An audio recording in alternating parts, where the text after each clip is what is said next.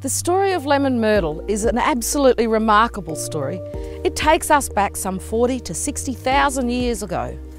That's how long my people, Indigenous Australians, have known the secrets of hundreds of native plants, flowers, seeds and grasses, and in particular, the native lemon myrtle plant.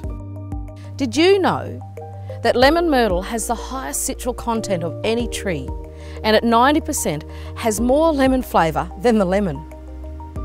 It was also used by my people in medicine for its powerful cleansing properties.